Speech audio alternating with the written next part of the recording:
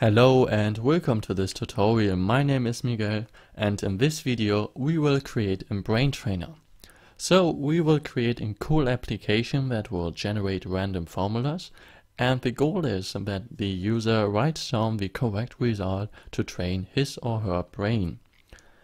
This application will generate formulas of plus, minus and multiplication, and we could simply adjust the difficulty by setting the range of our random numbers. So this will be the final application. We have a score to indicate an achievement. This is our random formula, and the goal is to write down the correct result. So in this case, 4 multiplied with 6 will be 24. This was correct. So our application had generated a new formula and had increased our score. I hope you like this video and I will start right now. So let's get started. So let's start by creating a new project, and I would like to do some adjustments. So I would like to change my caption of my form to brain trainer. I would also like to add a panel to my top, and therefore I will create this panel. It's a kind of container to hold container to store multiple components, and I would like to set the alignment to AL top, and now this panel will stick on the top of my form. I would like to change the caption of this panel to score, the color to something like this blue. But now my font is not so easy to read, so I would like to change my font color to CL white, the font size maybe to 12, and the style to FS bold.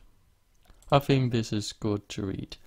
So, but I would also like to change the score in runtime, so I would like to change my name to PNL score, to better understand and access to this component. And now I need my formula, and therefore we need some labels. So we need the first number, something like 12, and of course I would like to change my name to LBL number 1. We need an operation like a plus operation or minus. So something like plus, and let's change this name to LBL plus, the LBL operation, because we will generate multiple operations like plus, minus and a multiplication. We also need a second number, for instance 8, and let's change the name to LBL number 2. We also need the equals character to display a correct formula, and we need a component for the user to type in the correct result, and therefore I will create an edit component, and I would like to rename it to EDT result. I would also like to clear the text, and I would like to set numbers only. Now we could resize our application a bit, something like this.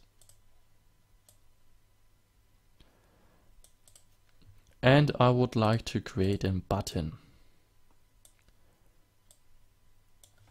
And if the user clicks on this button, our application will check whether the result is correct.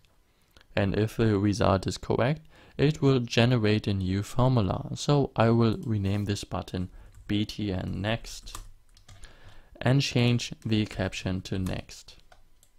I think this is everything we need. And now we could start coding. But before we start, I would like to save my project in my tutorials folder. And I think this is Lazarus -8. And let's rename this project to something like Brain Trainer. Unit 1 is a good name. And now we need to generate our formula. And this is a bit tricky because we have to generate this formula at 2 different places. So we could generate it while the application is creating our form. So because I would like that our application starts with a random generated formula and not every time with 12 plus 8.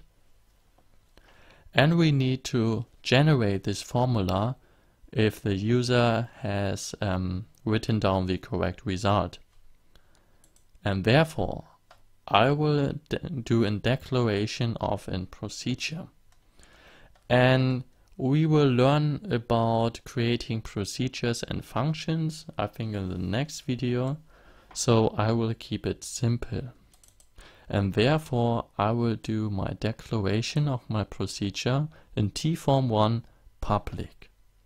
And this declaration is really simple. You just have to write down the keyword procedure and name something like generate formula and a semicolon.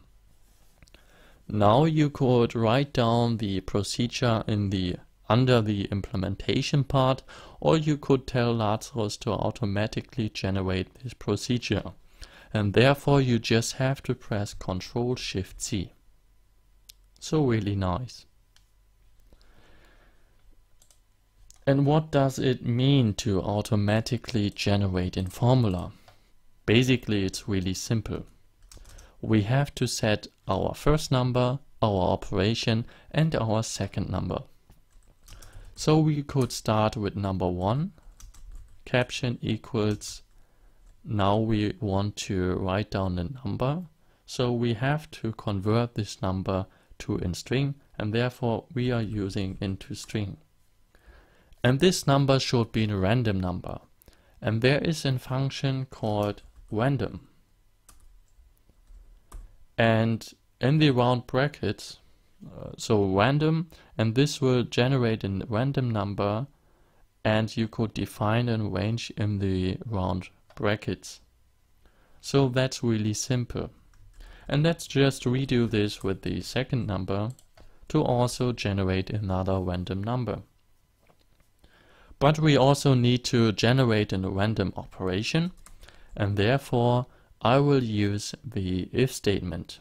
So I will ask if random 2, and this will generate a random number of 0 or 1. If random 2 equals 0, I would like to generate a plus calculation, so I will simply say LBL operation caption equals plus. But if it's not 0, it will be 1, and in this case I would like to generate a minus calculation, so I'm simply setting LBL operation to minus. And that's basically all we need. So we could try this out by double clicking on btn next and write down generate formula, and this will simply execute our procedure. So let's test it. And this will generate random formulas. But wait a second. Although we are generating random numbers, this formula will be the same every time. So the first one will be 10 minus 11. And now let's redo this. And it's the same. This seems to be strange, but at one time we have to tell our application to execute the procedure randomize, and this will create a random pattern. So at one point means we have to execute this procedure, and I would also like to start with a random generated formula. So I don't want to start with 12 plus 8 every time. And there is an interesting event in form 1. Go to events, and there's a really important event on create. And this event will be executed when our application tries to create this form. So basically at the application start. So double click on create to do a declaration of this procedure. And now I would like to execute my procedure random formula, but I also like to execute this procedure called randomize. And now we will have random formulas. So this is great. Okay, so what we need to do is we need to check whether our result is correct, and therefore we have to modify our next button. So let's remove this.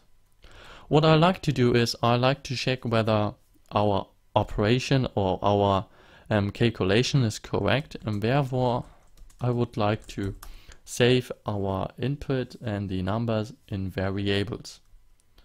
So I would start with a declaration of the integers number 1, number 2 and number result. And to check our result, I will simply recalculate the correct result and save it in number result, and then I will do a comparison whether the user has written down number result. So let's get the first number, and the first number is LBL number 1 caption, but this is in string and this is an integer, so we have to convert the string to an integer using string to int. And we can do the same stuff with the second number. And now we need to calculate the correct result. So what I like to do is I like to ask what operation we are using. So if LBL operation caption equals plus, the correct result will be number 1 plus number 2. But if it's not the plus character, it will be a minus operation, and so number result will be number 1 minus number 2. And now I simply need to ask whether the result is correct. So if edt result text equals number result, and we have to convert this string to an integer. So string to int. If it's number result, then we want to generate a new formula. But I would also like to show the user that the user has done something correctly. And I would like to have in score, because in score is a good idea of giving an achievement.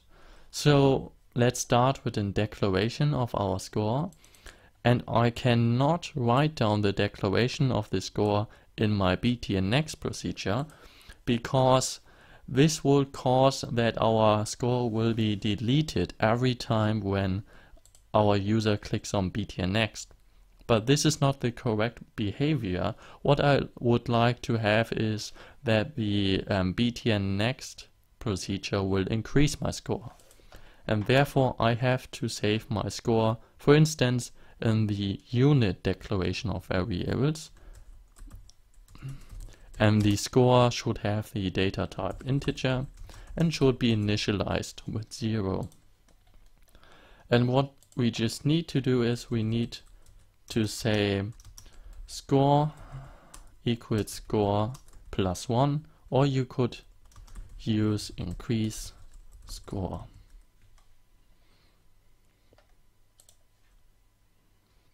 The double slash indicates in command. That's also really important. So I could do something like calculate the correct result, and this will be ignored by our compiler. So let's try it out. But I would also, I forgot something, I'm sorry. I would also show a message when the user has written down an incorrect result. So if the result is not correct, so in the else part, I would like to do a show message. Your result is not correct. retry.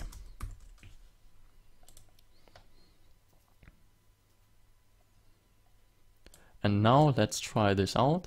This will be, oh, that's interesting, because this will be, I'm sorry, we cannot use numbers only, because we will also get negative results, and therefore we have to write down a minus character, which is not in numbers. So I'm sorry for this. So 1 plus 16 equals 17. And this is correct, so we have generated a next formula. And if I would write down something incorrect, like 2, I will get in show message. But I also want to show my achievement, my score, and we could change the caption of this panel in our button, but we could also change it directly in formula, and therefore we have to simply say btn score caption equals score plus, and now we want to display in integer in string, so into string score. And this is basically all we need.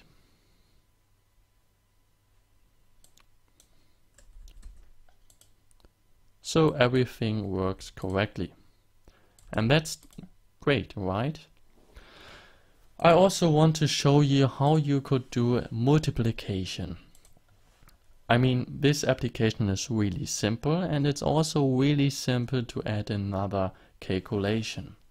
And therefore I would like to change my formula. So I would like to start with a declaration called random op for random operation, and this should be an integer.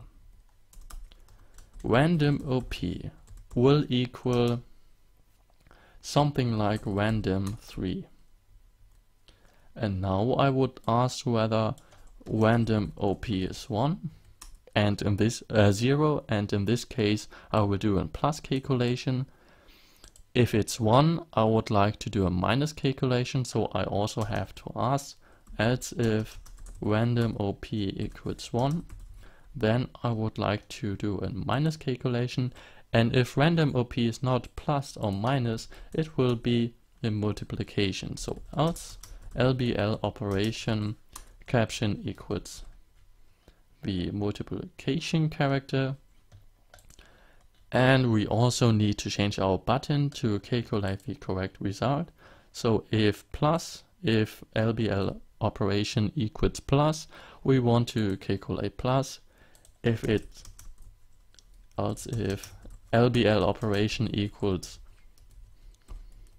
minus, we would like to calculate the minus result. And if it's not plus or minus, it will be multiplication. And therefore we have to set number result as number 1 multiplied with number 2. And this is every change we needed. Now we could test this application, and this looks great, right? I hope you learned something from this video, and I would also like to hear some feedback.